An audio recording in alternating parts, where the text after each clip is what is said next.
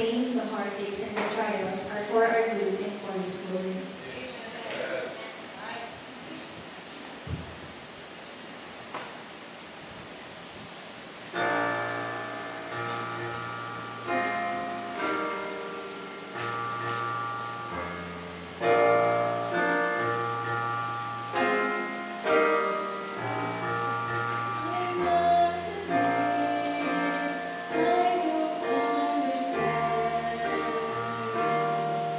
Why God would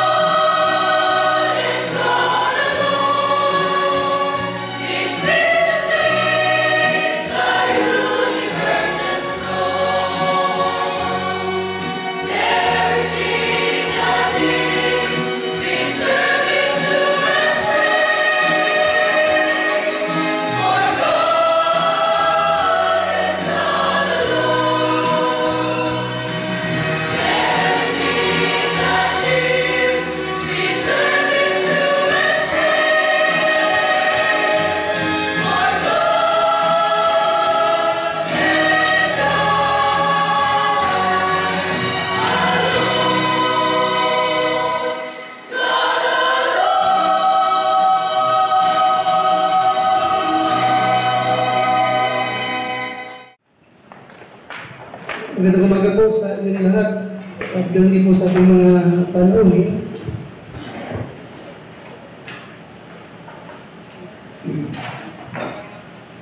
Okay. At buksan niyo ba sa Book of Deuteronomy chapter 14? The Book of Deuteronomy chapter 14.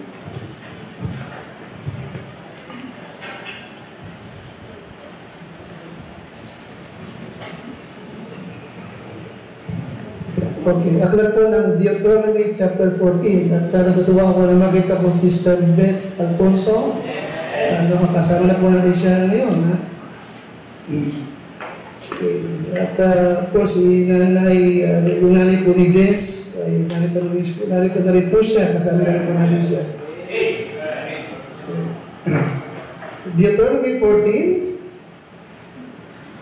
At kung nakita na po ninyo, ay ating babasahin ay yung talatang 1 hanggang 2. Deuteronomy 14, verse number 1 hanggang number 2. At kung nakita na po nyo, ay magkaroon tayo po ng sabayang pagbasa. Alright, ready na po kayo? Verse 1 to number 2, ready? Ye are the children of the Lord your God. Ye shall not cut yourselves, nor make any baldness between your eyes for the dead. For thou art an holy people unto the Lord thy God. And the Lord hath chosen thee to be a peculiar people unto himself above all the nations that are upon the earth. Panginoon, salamat po sa umagang ito at salamat po, Ama, sa mga kapatiran na kapiling po namin ngayon na matagal namin pong hindi nakita.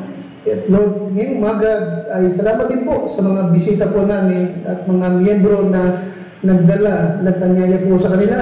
Salamat po na napakinggan nila ng maaga ang iyong salita at binigyan mo sila ng pagkakataon na makakilala sa iyo at maligtas.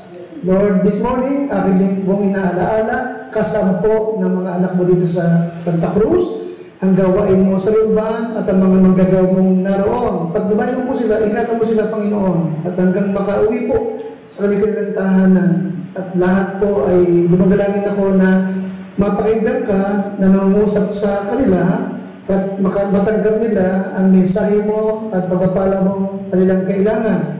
Ngayong umaga, aking dalangin ay ako iyong gamitin at purpusin, bigyan ng lakas at lubos kong kailangan sa pangalan po ng Panginoon Jesus. Amen.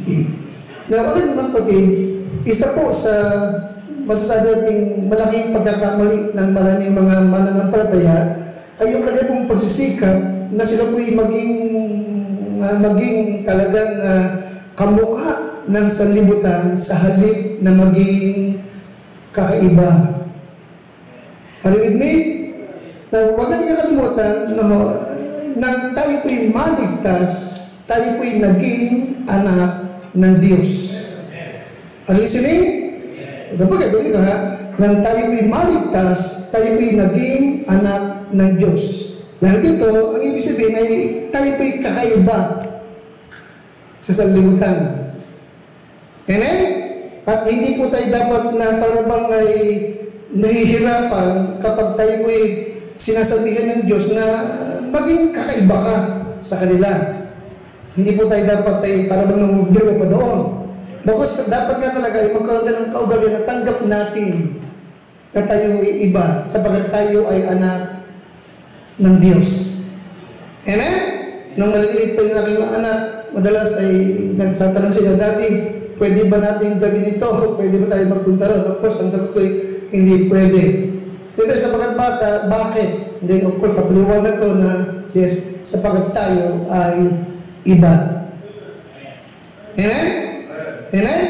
Now, dito po sa ating dalawang talata, tinigin mabuti, makikita nyo na pinaalala ng Diyos sa Israel, na sa lahat ng nasyon sa buong mundo, ay kakaiba sila.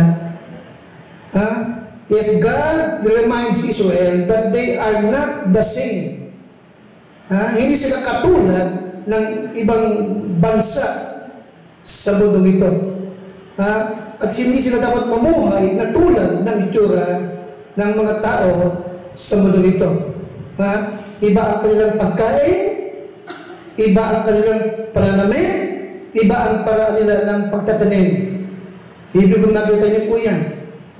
Ipalami, sapagkat sila ay kakaiba. Piniling nasyon ng Diyos para sa kanyang sarili. Alright? Now,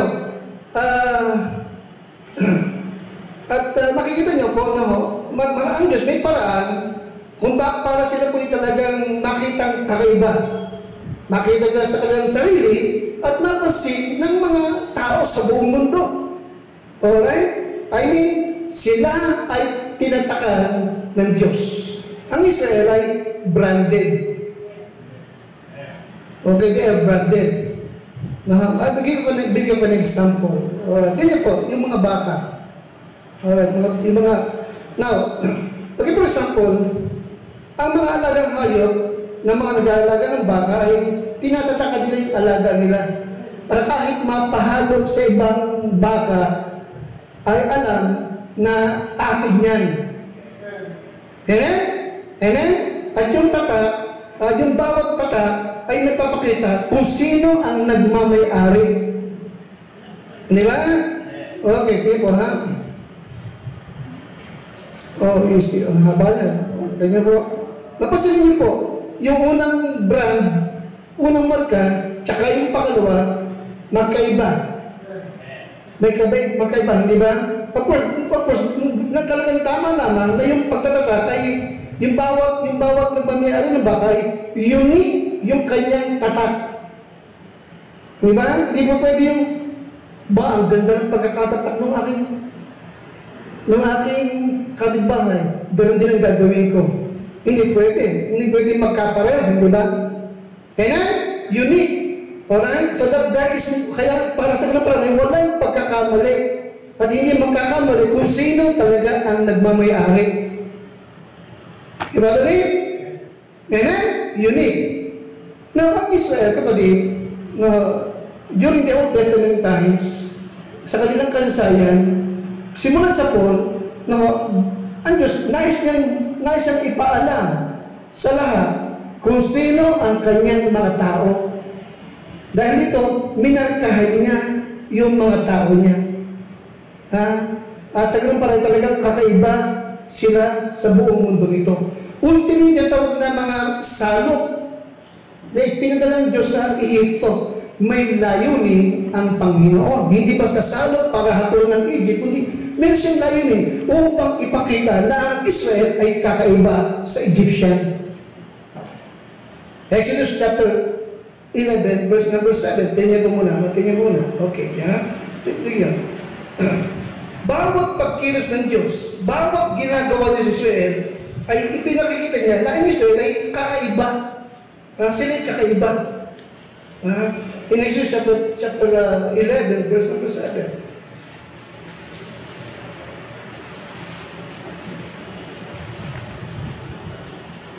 Sabay-sabay. Ready? 11:7. Ready? Basa.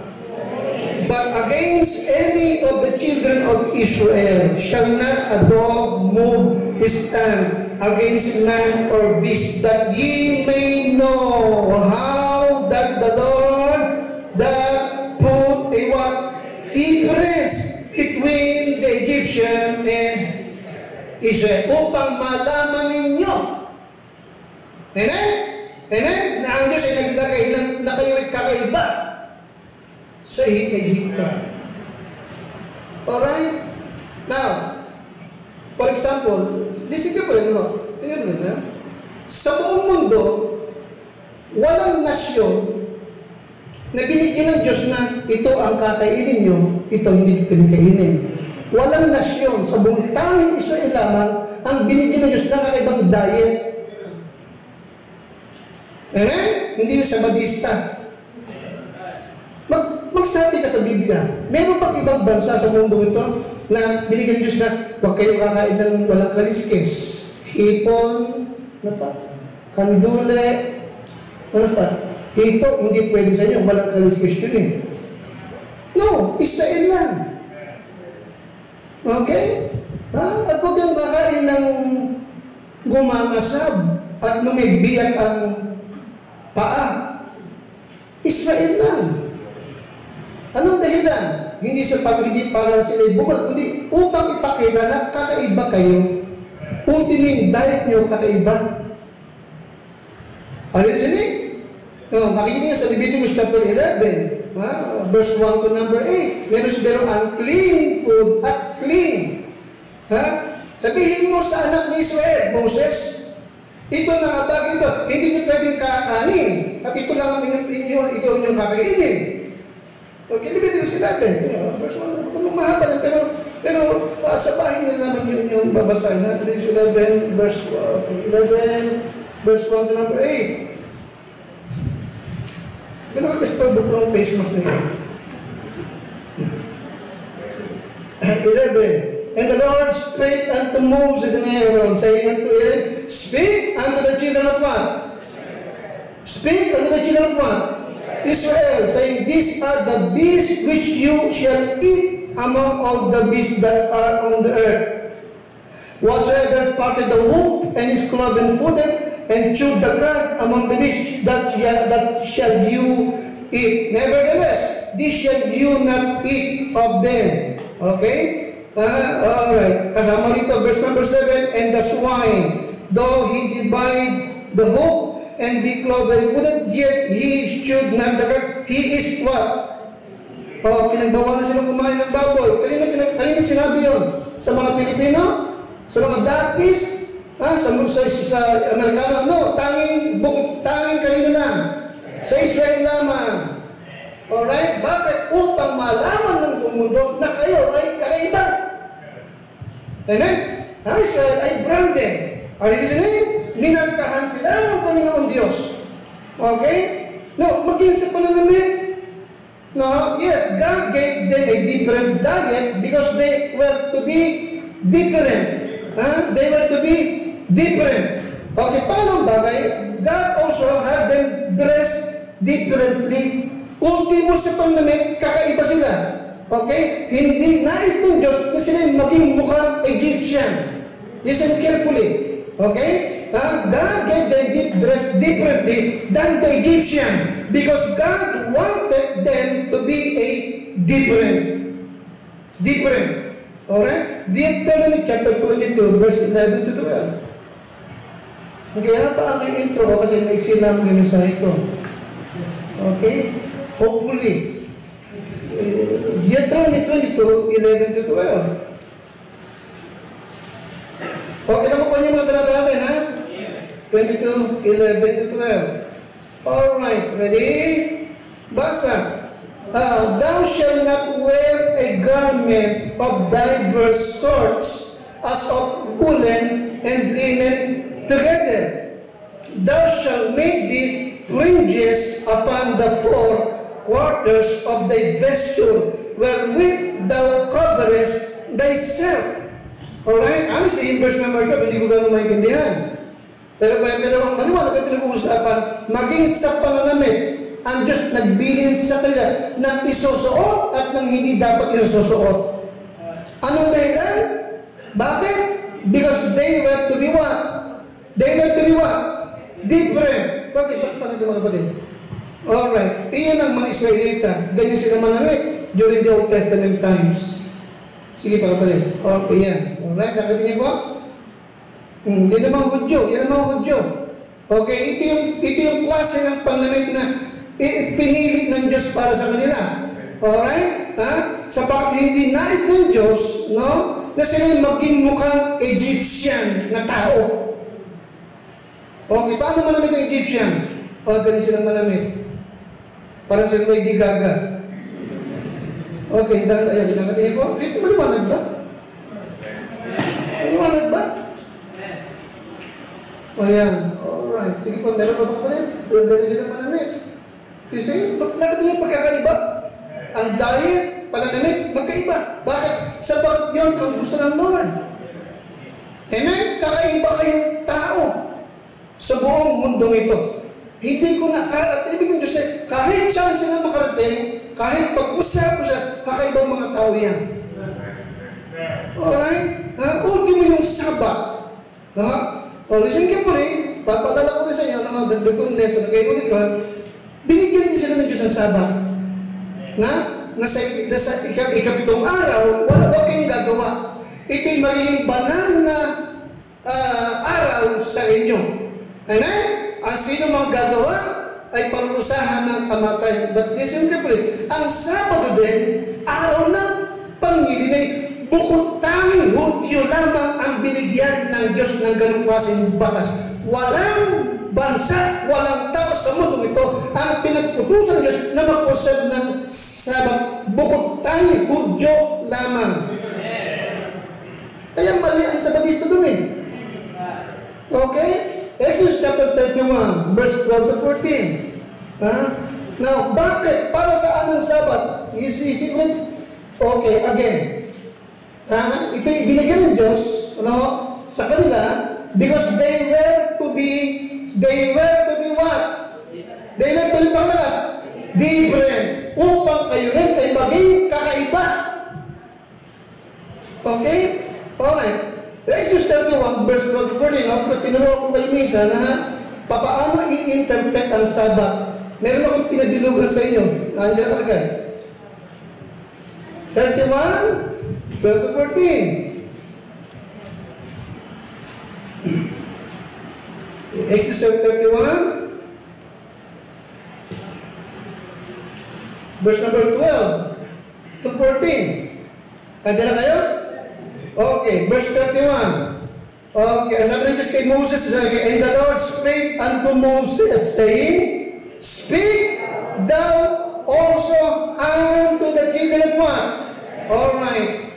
Now, para kanino yung sasalitain ni Moses? Para kanino? Okay, children of what? Israel. So, maliwanag, ang susunod dito, para sa Israelita. Hindi para sa mga Pilipino, Hapon o Amerikano, Israel.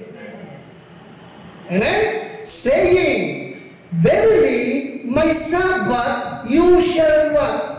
Keep. Diba? I-observe nyo yung Sabado. For it is what? Yung binugan nyo sa kanyang sign. Sign. Ganda nyo? Ano yung sign? Sa Tagalog? Tanda. Ano yung sign ulit? Makadali naman yun. Tanda. Amen? Ano ba yung sarili ng sign? Marka. Amen? Amen? Ang Sabat ay palatandaan ninyo. Ang Sabat ay marka ninyo. Ang Sabat is what? Branded. Okay, ito yung brand nyo. Sign. Amen? O bakit lahat ng tao sa kung ang Amerika, Japan, Philippines, mga Pilipino, Hapon na ay mag-o-observe ng Sabat, hindi magiging sign. Ibala ni? Oh, okay. Between you and me, throughout your generation, that ye may know that I am the Lord that doth sanctify you. The word sanctify is what? Nagbukod sa inyo. Ibinukod ko kayo. Tangi sa lahat ng tao sa mundo ito. Ibinukod ko kayo. Sanctify. Amen? Amen? At ang isang palatandaan na kayo ibinukod ko ay itong Sabat. Ibala ni? That you may be what? That you may be what? Different. Alright? Verse 14, you shall keep the Sabbath, therefore, for it is holy unto you. Alright. Verse number 16, wherefore, lakas, the children of Israel shall keep the Sabbath. Maliwanag, hindi ba? Ang mga Israelita lamang ang mag-observe ng Sabbath. Verse 17, lakas, it is a sign. Kita niyo? Nakita niyo po? It is what? A sign or what? Mark. You follow me? It is a sign between me and the children of what? Napakaliwanag, hindi ba? Amen? Oh, kita mo, hindi ba? Okay. Ito ay palatandaan. At yung anak mo ay nag-aaral sa isang eskwelahan. At ang uniform ng lahat ng bata doon ay puti na t-shirt. Di ba? At magsasabihin mo, pakidala mo ito sa akin anak, pumasok ko sa school. Bigyan mo sa akin anak, ano pong itsura ng anak mo? Naka-t-shirt na puti. Hindi mo man lamang, di ba? Nakaputi siya, pero siya lang yung may cross sa likod. Yun ang sign.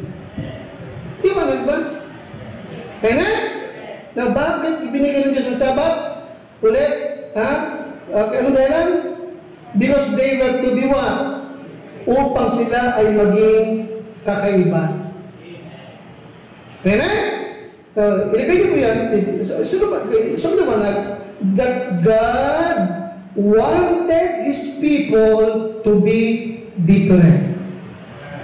Ano yung reason eh? God wanted His people to be what? To be different. So dahil dito, He was putting His branding on them. Tinatakan niya sila. Alright? Ngayon, listen. Now, itong pagkatatak, itong pagmamakang ito, para malaman kung sino ang mga tao ng Diyos ay nagpatuloy hanggang New Testament times. Hanggang sa panahon natin ngayon. Itong branding o pagkatake ay patuloy kong binigyan Diyos ng emphasis o importansya. Alright? Upang sa ganung parali, makita kakaiba ang mga tao ng Diyos hanggang sa ating panahon.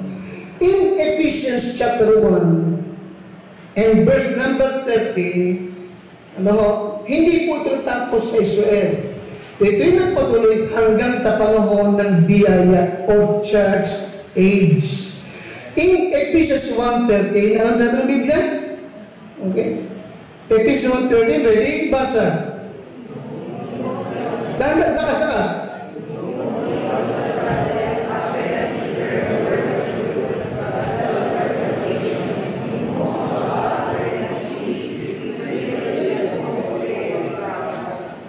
Alright, ito mo?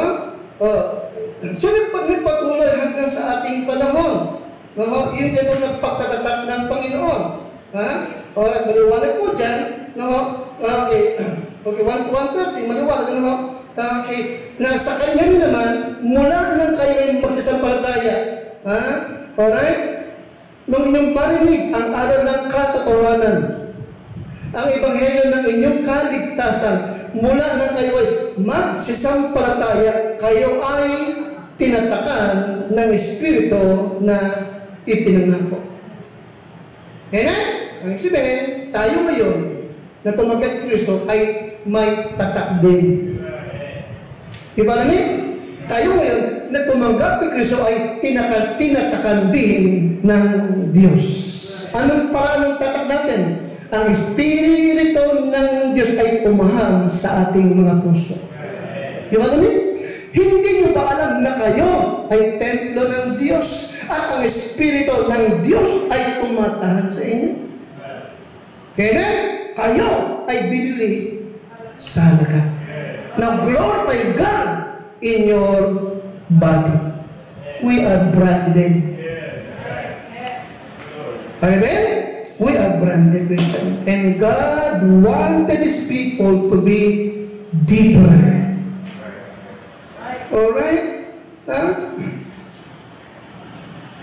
In 2 Corinthians 6:17,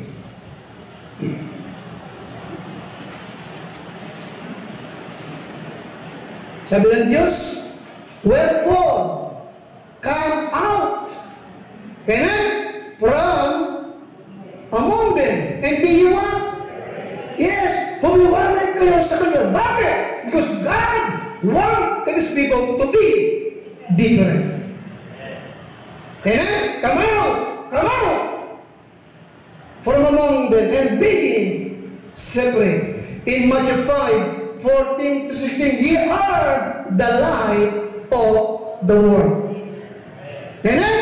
Kayo ang ilaw ng sanlibutan. Hindi maitatago. Walang nagpaningas ng ilawan at inilagay sa ilalim ng takalan. kundi nilagay talaga sa tamang lugar. Ye are the light of the world, and ye are the salt of the earth. Amen? Ilaw kayo, ano pa? Asin ng sanlibutan. Amen, Jesus? Amen? Yes, God wanted His people to be different. And this morning, He is saying, you are not the same. Yun ating title this morning, you are not the same. Amen? Kakaiba ka sa kanila. Amen, kisa? Amen? At dahil sa Diyos, kapatid, na ikaw ay talagang kumilos na kakaiba. Alright? Now, anong dahilan? Yes, God wanted His people to be different. Yes, you are not the same. Number one, because you are a child of the Lord God. In verse number 1, Deuteronomy 14, verse 1 and 2, kung babalikan niyo po, ay ipiniliwanag ng Diyos nito kung bakit sila ay kakaiba at ibig ng Diyos na magpakita sila na sila po'y iba sa lahat ng tao sa mundong ito. Now, ano ang dahilan? 14 verse number 1. Ye are the children, pakalas niya, ye are the children of the Lord your God. Yes, number 1, you are not the same. Tatandaan mo lagi, okay, you are not the same. And God wanted you to be different. Because number 1, you are a child of God. Lagi mong kakalimutan, saan ka man makakarating, lagi mong italin sa puso mo, ako ay anak ng Diyos. Mula nang nakilala ko ang Panginoong Jesucristo. Alright? Kaya Christians are to be different from the world because God is not because our God is not like the gods of this world. Nang panahon ng Old Testament, itong Egyptian ay marami silang pagano. Sino ba yung pagano? Marami silang sinasambang mga Diyos-Diyos. Napakadami. Yung bawat 10 salot na ipinadala ng Diyos sa Egypt, ito may sagot ng Diyos sa mga Diyos-Diyosa nila. Meron silang Diyos ng langaw, meron silang Diyos ng kuto. Ito mo, meron silang Diyos ng ilog. Kaya ang ginawa ng Diyos, yung Diyos ng ilog, ginawa niya dugo, yung ilog nila, di ba? O, yung langaw na sinasamba na, naging peste sa kanila. Yung tipaklong na sinasamba, naging peste sa kanila. Okay? Pero ipinagkait ng Diyos na kayo Israel, iba kayo sa lahat. Alright? Okay, akong Diyos nyo ay hindi tulad ng Diyos ng Egyptian. Yes, Christian, you are the child of the Lord God. In John chapter 1 and verse number 12. Sabay-sabay tayo. Ang sabi ng Bible, John 1:12, ready? Basa. But as many as receive Him, datapot ang lahat na sa Kanya'y nagsitanggap ay pinagkalooban niya sila ng karapatang maging mga anak ng Diyos sa mga tuwid, yung nanampalataya sa Kanyang pangalan.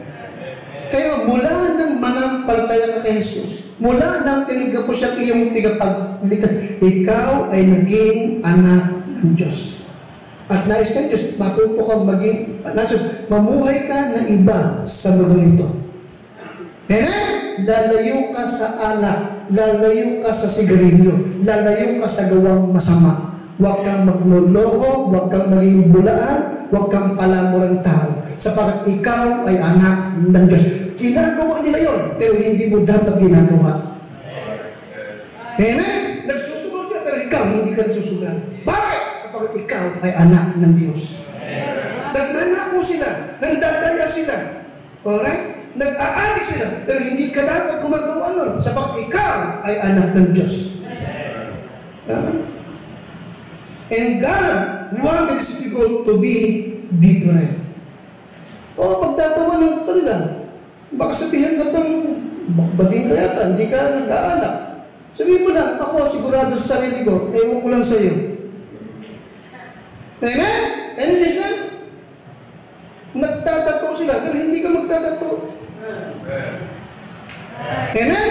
Nagtatato sila ng ulo na para sila tambunan ka lang, ikaw hindi ka magagawa ng ganun. Ibig mo Diyos, kakaiba ka. Amen? Ultimo sa mananay, iba ang anak ng Diyos.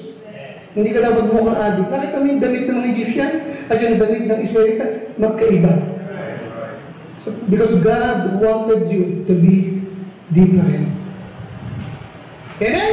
Iba ang sinasamba ng Egyptian, di ba? Iba ang sinasamba ng Israelita. Iba rin ang Diyos mo sa Diyos nila. Ang Diyos mo, hindi dapat binubuhat at inililipat-lipat. Amen? Ang Diyos mo, hindi lang pinagpe-prayer kapag araw ng linggo, kundi araw-araw mayan dinadalangin mo. Iba yung Diyos nila. Ang Diyos nila pwedeng takpan, pwedeng talikod pag gagawa sila ng kalokohan, pero ang Diyos mo lagi kang nakikita. Alright? Ang Diyos mo, naghahanap sa'yo pagkalinggo. Ang Diyos nila, walang pakialam sa'yo. Are you listening? God wanted you to be different because you are a child of God. In Romans chapter 8, verse 14 to 16. Romans chapter 8, verse 14 to 16.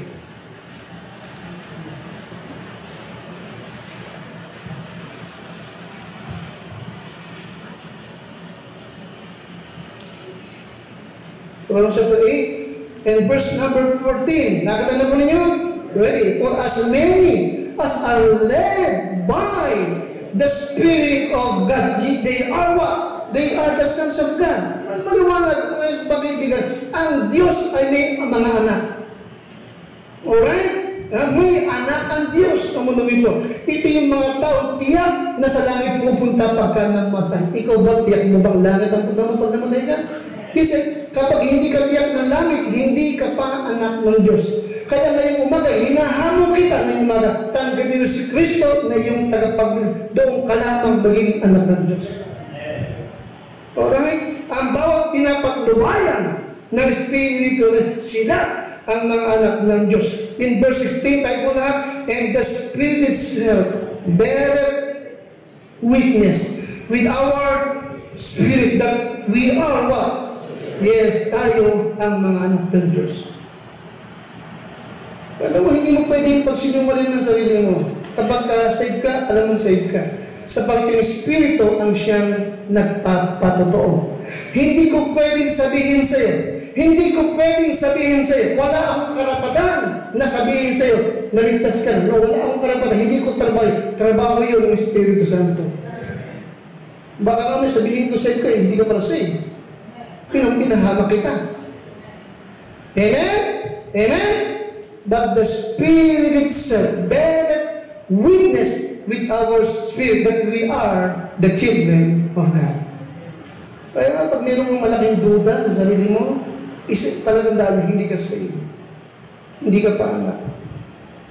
Alright? Kaya nga, pag nag-imbita ako mamaya, huwag kang mahiya. Tumangkad ka kay Jesu Cristo para maligtas ka. Alright? Yes, you are not the same Christian. You are not the same. And God wanted you to be different sapagkat ikaw ay kanyang anak. Ikaw ay kanyang anak. Alright? Kaya nga sabi ko kanina, it should not bother you. But kapag sinabi ng Lord na huwag mong gawin yan, ito dapat mong gagawin. Nakikinig ba ka sa akin? Kulit ha? Kaya pagka ikaw ay minsan napagwiwikaan ka, huwag mong gawin yan. Ligtas ka na. Hindi ka dapat nagtatampo. Listen, kung talagang anak ka ng Diyos, hindi ka magtatampo. Alam mo tama ang sinasabi sa iyo. Okay? Sabi ng Panginoon, okay? Huwag kang manlupaypay pag napagwikaan ka. Sapagkat pinapalo ng Diyos ang kanyang iniibig, hinahampas niya yung tinatanggap niyang anak. Bakit? Because God wanted you to be what? different. Kaya ultimo palo gagawin ng Lord siya, matuto ka lang mamuhay ng tama at iba, kakaiba sa mundong ito. Because you are a child of God. You are not the same. You are not the same. In Ephesians chapter 5, verse number 1, Ephesians 5, 1 and 2, be ye therefore followers of God. Ito niyo? Ephesians 5, 1 and 2, be ye therefore what? Followers of God. As what? As dear children, tulad ng minamahal na anak, and walk in love, lumakad ka sa pag-ibig. Okay, as Christ also hath loved us and hath given Himself for us an offering and a sacrifice to God for a sweet-smelling savor. Alright? You are not the same. Because you are a child of God. Pangalawang bagay, balikan niyo po yung Deuteronomy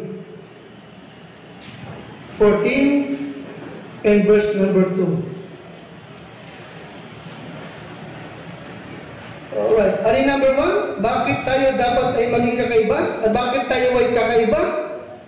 Sa lahat? Ano yung number 1? Because we are what?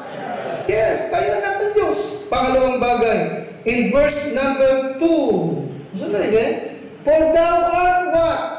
Thou art unholy people unto the Lord thy God. Number 2, because you are a part of a holy people. You are a part of a holy people. Kabilang ka na. Amen? Diba? Amen? Can you imagine? Kabilang na ako sa mga holy people. Alright? Para bang sinasabi na kasambahay ko na sila Abraham, Moses, Isaac, and Jacob. Amen? Kasambahay ko, kasama ko, kapamilya ko. Amen? Kapamilya ko. Si Peter, James, and John. Amen? Thou art a part of the holy people. Alright? Kaya Christian, huwag mong kakalimutan, tatandaan mo rin lagi, hindi ka na nabubuhay para sa sarili mo na lang.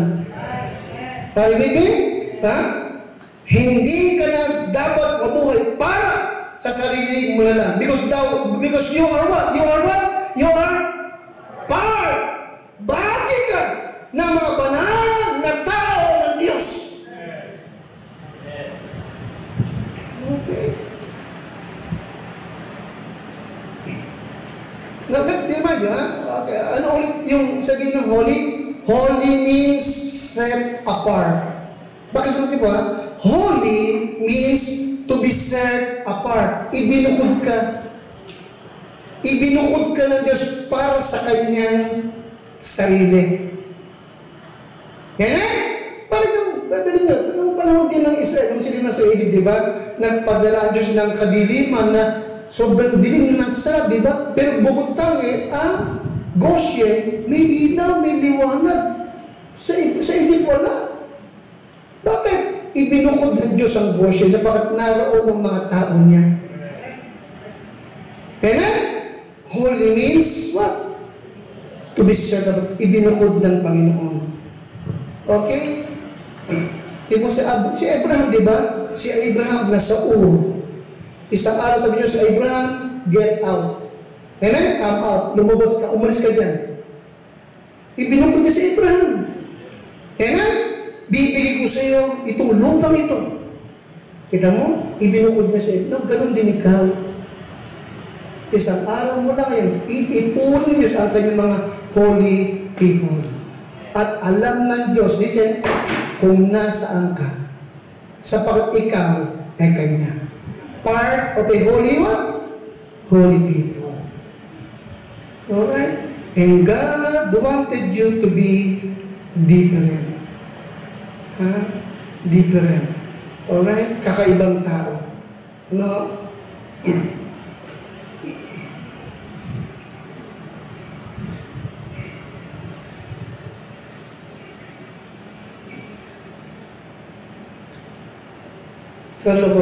Merong Baptist Church sa Cubao, yung Park Baptist Church. Sa araw yung pastor naghanap ng jeep para service ng church, panunduin ng mga bata. At iniyan ako sa kanya na isang jeep na pinamamasada, pampasada talaga, pero inanong sa kanya ng mura lang dito sa Los Baños pa, pinuntahan niya, binili niya, pampasada, binili niya, ginawa niya, pininturahan niya ng bago, kulay brown, at yung biyahe, binura niya, tinanggal niya. Hindi ko alam kung paano ginawa doon sa plaka, hindi ko alam. Pero inuwi niya, ginawa niya service. At pagka pinanundo, kahit pa paano, makikita mo na ito'y dating pampasahero. Pero ngayon ginagamit na service ng Park Baptist Church. Dati, iba nagmamayari, pero binili ni ng Pastor Mendoza, kay Pastor Mendoza na. Dati ginagamit na pampasada, ngayon ginagamit na sa church. Set apart. Ganun din ikaw. Nung araw, ang bundong ito lamang ang nakikinabang sa iyo. Nung araw, ang mga produkto ng diablo ang binibili mo, tinatangkilig mo, alak, sugal, sigarilyo. Pero isang araw, nakakilala ka sa Panginoon. Naging anak ng Diyos at ibinuhod ka ngayon ng Panginoon. Yung buhay mo yun, hindi na mundo ang makikilala, kundi si Kristo nang nagmamay-ari sa iyo. Amen? So marapat lamang na maging kakaiba ka na. Ibinuhod ka ng Panginoon. Ikaw ay Kanya. Alright? Part of the holy people. Sabi nga ng Bible, we are in Christ Jesus. Amen? Amen? Don't forget, you are not the same. Ikaw ay may tatak na. Amen? Ikaw ay branded. Amen, isang? Sino nagtatak sa'yo? Ang Diyos. Bakit kayo tinatakan? Ano yung number one? Because you are what? Salud God. Number two is what? Part of the holy people. Okay? Ikaw ay Kanya na. Amen? Saan kang napunta? Ikaw ay sa Diyos. Amen? At ang ibig ng Diyos, makita kakaiba ka sa kanila. Alright? Number 3, verse number 2 pa rin. Kini po sa verse number 1, ipinakilala na ikaw ay anak ng Diyos. Amen? Kaya sabi sa verse number 1, verse 1, ye are the children of God, the Lord your God. You shall not count yourselves. Okay, yung parang tinatawag na kahapon kasi, naghanap ako ng mga picture ng brand. Sa Amerika pala, dati, di ba, tato lang. Ngayon, sinusunog. Mga ba talaga niya? Sinusunog talaga yung katawan, likod, no? Ang bihira talaga sila ulo ng katawan niya. Okay, naalala ko na, isa palang palatandaan ng demon possession, yung ganon. Nag-e-enjoy kapag nasasaktan. Demon possession pa rin. Naalala ko nga. Remember sa book of Mark chapter 5? Yung lalaki possess ng libong demonyo, sinusugatan yung kanyang katawan, tuwang-tuwa siya. Okay, kaya kung nakakita ka ng tao, nag-e-enjoy kapag hinihimuan yung kanyang katawan at nagsusunog. Anong isipin? Demon possession. Alright? Ngayon, yun pala, hindi pala ngayon lang yun. During the Old Testament times, yun pala yung ugali ng mga pagano. Kaya sabi ng verse 1, di ba? Anak na kayo ng Diyos, huwag kayong gumaya sa kanila na naghihiwa ng katawan. Nakita po niya? Pag naglalagay ng marka sa pagitan ng mata, pag namamatayan sila. Remember, yung mga Hindu, naglalagay ng, di ba? Kaya pagka-asado, pula. Pag bola-bola, dilaw. Di ba? Amen? Tingnan yun. You follow me? So, huwag ka maglalagay doon. Baka mabili ka. Okay, you see, maglalagay na yun eh. Kung sabi-bahay natin, pagka umaga, asado, paggabi, bola-bola na.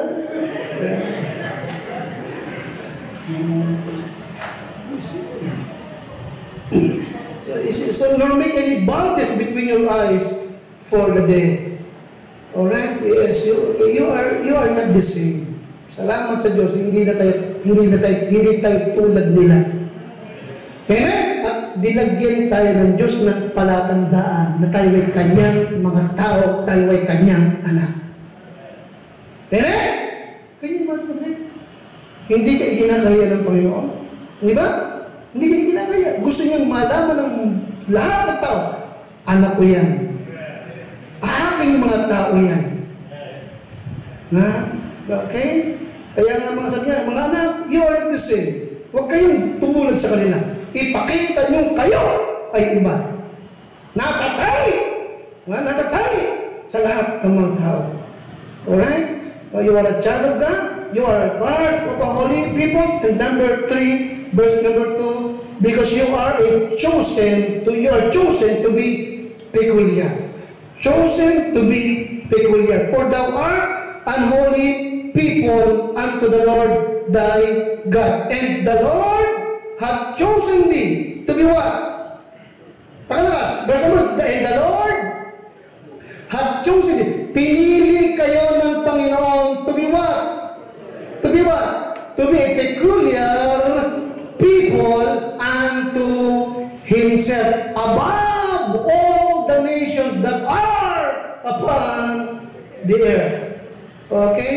You are chosen. Imagine, pinili ka ng Lord para maging kakaiba talaga. Now, the word peculiar means unusual. Unusual, uncommon, then what? Strange. Kakaiba. Alright? Hindi kapareho nila. Maganda, hindi ba? Ano ba? Strange. Okay?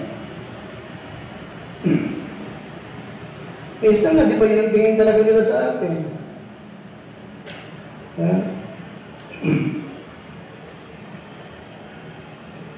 Kaya sabi ko, di ba sinasabi ko nung gusto, na yung mga wife natin, gusto, may JS kami, o ano? Sasayaw ka. Mangungutang ka pa. Mangungutang na rin para magkaroon ka ng damit na parang Reyna Elena ka. Hindi ata maganda na Reyna Elena ka, sasayaw-sayaw ka doon. Kaya hindi, I mean, bayaan mo sila. Hindi yun para sa atin, di ba? Tinuturo natin yun, di ba? O piyesta sa inyo. Piyesta sa iyo, piyesta sa kanila. Pero hindi ka na maghahanda. Pambihira ka. Hindi pa alam na ang piyesta ay birthday ni Santa Clara, ni Santa Elena, di ba? Hindi mo siya celebrate yun. Sapagat ang Diyos natin iba na. Di ba? Kaya, iba rin ang ating Diyos. Ang Diyos natin, hindi tulad yung Diyos dati na niluluhuran, titirigan mo ng kandila. Ang Diyos natin ay Diyos na buhay at tunay. Kaya, yes, talagang magiging kakaiba ang tingin ng tao sa ganun talaga. Ganun talaga. Okay? Because you are chosen talaga, ikaw ay talagang pinili ng Lord to be what? To be what? Peculiar. Amen? Okay? And peculiar means, ano siya peculiar? Unusual, ano pa? Strange. Talagang yun ang uncommon. Hindi ka pang karaniwan. Iba ka sa kanila. You are not the same. You are not the same. Alright?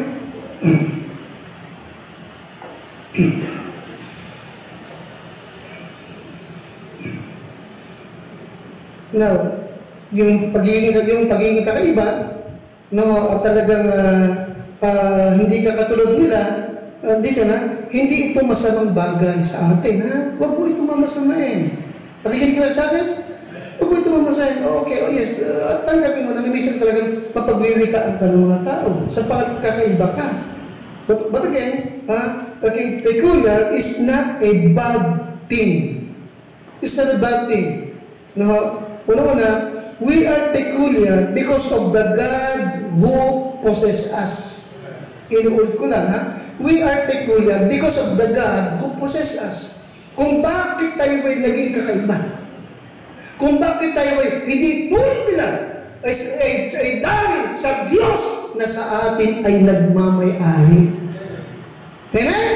Ulit ko, tayo ay pag-aari na ng Diyos. Hindi ba? Amen? Tayo ay, ano sabi ko? Pag-aari na ng Diyos. Bakit ito lang? In 1 Corinthians 6:20, sapagkat tayo ay binili sa halaga. Amen? In 1 Peter 1:18-19, okay? Anong pinibili sa atin? The precious blood of the Lord Jesus Christ. We are redeemed. In Colossians 1:14, in whom we have redemption through His blood, even the forgiveness of sins. Tinubos tayo ng dugo ni Kristo, tayo ay Kanya. Amen? Amen? Yes, tayo ay kakaiba dahil sa Diyos ang nagmamay-ari sa atin. Amen?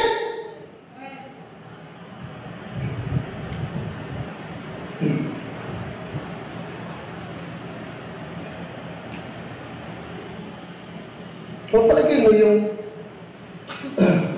yung sapatos mo ngayon, maaaring mumurahin lang yan.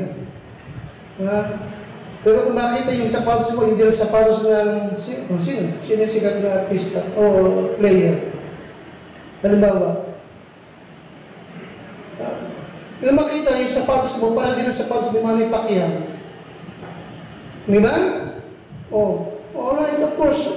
Para bang kahit anong mangyari, kaparehan mo ng sapatos ni Manny Pacquiao, pero kakaibang sapatos yun. Can you imagine, yung ang nagmamay-ari sa hindi tao, kundi Diyos. Amen? Tayo ay Kanyang bayan. Tayo ay tupa ng Kanyang pastoran. Kaya sabi ko, simulat sa Paul, ang baptist ay hindi naging problema ng gobyerno. Hindi tayo kalaban ng gobyerno, kakampi tayo ng gobyerno. Dumadalangin tayo sa ating bansa. Dumadalangin tayo sa ating presidente. You follow me? Pero pagdating sa tinatawag ng pamapalakad ng church, hindi presidente ang magpapalakad ng church, ang Diyos. You follow me? Hindi ang presidente ang magkokontrol sa atin, kundi ang Diyos. You follow me? Sapagat tayo ay Kanya. Amen? Tayo ay Kanya. Alright? Yeah, we are people because of the God who possesses us. Alright? We are God's own property. Amen? We are God's own property. No? Now,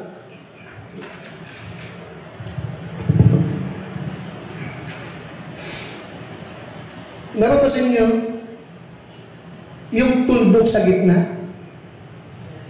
Yung tuldok sa gitna, nasa loob ng malaking circle. Amen? Now, hindi ko makita yun dito, ha? Alright.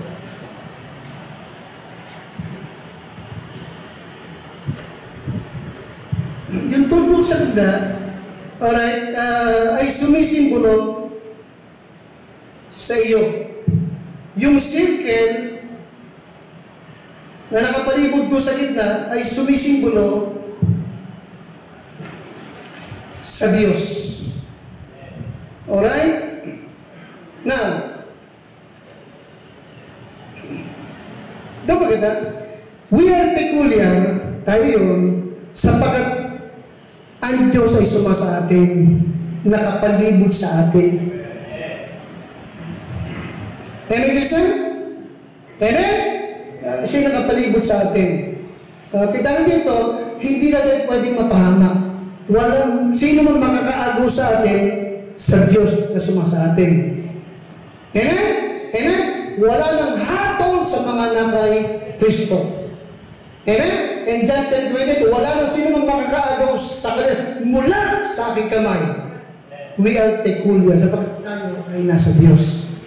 In Romans 8:35, wala nang makakapaghiwalay sa atin sa pag-ibig ng Diyos na kay Kristo. We are what? Peculiar. Okay? Chosen to be peculiar. Dahil sa Diyos ang nagmamay-ari sa atin. Alright? Well,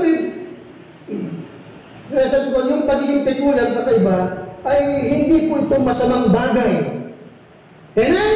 At kung ang Diyos ay magsabi na ito ang dapat mong gawin at ito hindi mo dapat gawin, hindi dapat maging mabigat sa puso mo. Sapagat siya ang nagmamayari sa iyo. At alam ng Diyos kung anong mabuti para sa iyo. Amen, Jason? Amen? Kaya peculiar means we are God's own property. Amen? Siya ang nagmamayari sa atin. And peculiar also means we are under His protection. Alright? Peculiar speaks of what? We are under His what? We are under His what? We are under His what? Protection. Tayo ay nasa Kanyang pag-iingat. Naalala niyo, Brother Dondon, si Job, bago batuhin ng mga tukso ni Satanas, nagpaalam muna sa Panginoon. Walang nagawa ang Satanas na hindi muna ipinaalam sa Diyos kung papayagan niya. Sa maliwanag, na lahat ng tuksong pinarating kay Job, dumaan muna sa approval ng Panginoon. Bakit? Sapagkat si Job ay what? God's own property. Nakinig po ako doon? So, ganun ka rin, kapatid. Remember, yung circle ay lumalarawan kanino? Sa Diyos. Yung tuldok sa gitna, sino? Ikaw. Amen? Ngayon, nakikita na, walang tukso, walang pagsubok, walang problema darating sa iyo na hindi mo na dadaan sa Diyos na nakapaligid sa iyo. Nakikita ko doon, you are peculiar. Ano siya? God will not permit the devil to confront you na hindi dadaan sa Lord. At titignan mo na mabuti ng Panginoon kung kakayanin mo ang lahat ng ito. Amen? You are peculiar, Christian. Don't forget that. Alright?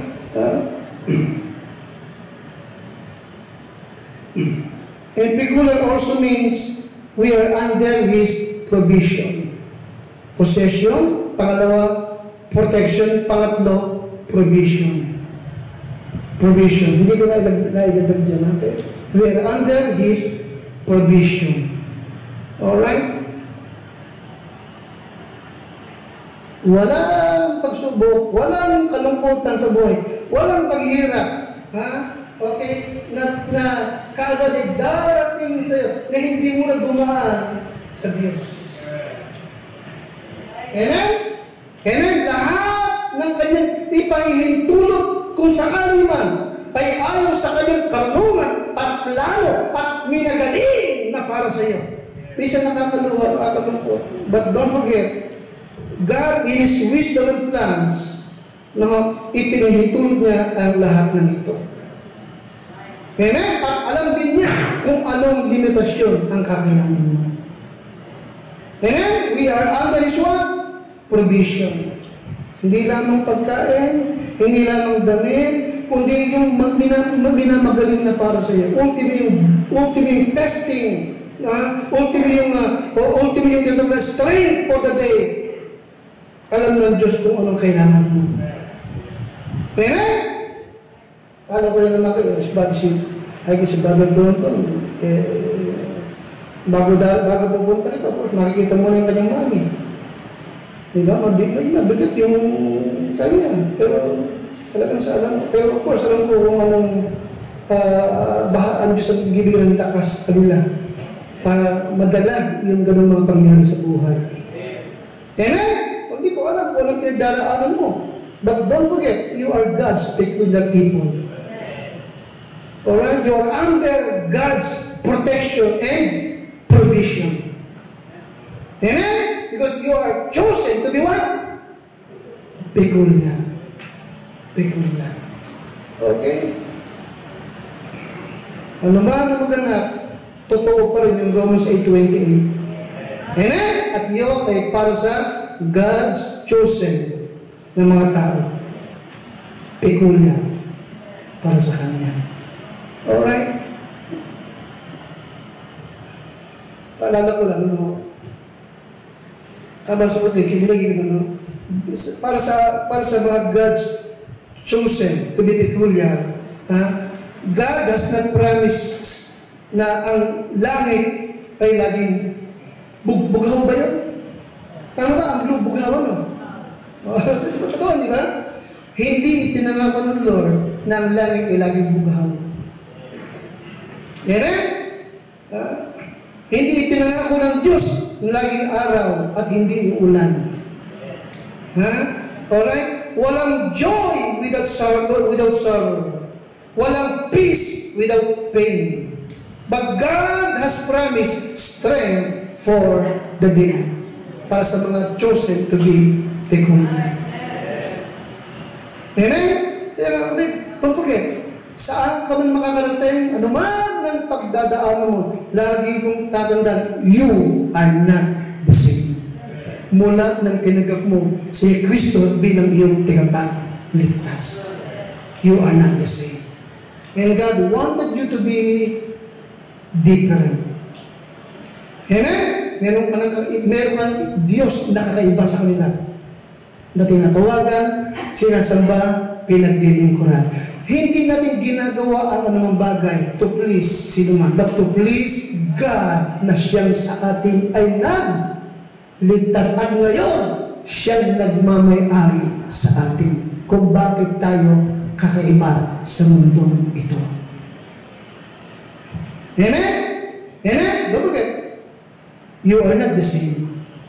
Tayo ay kanyang pag-aari. Alright? At nais ng Diyos na nagmamay-ari sa atin na malaman na na tayo ay sa Kanya at tayo ay kakaiba. At isang bagay din na talagang bibigyan ng encouragement sa atin, no?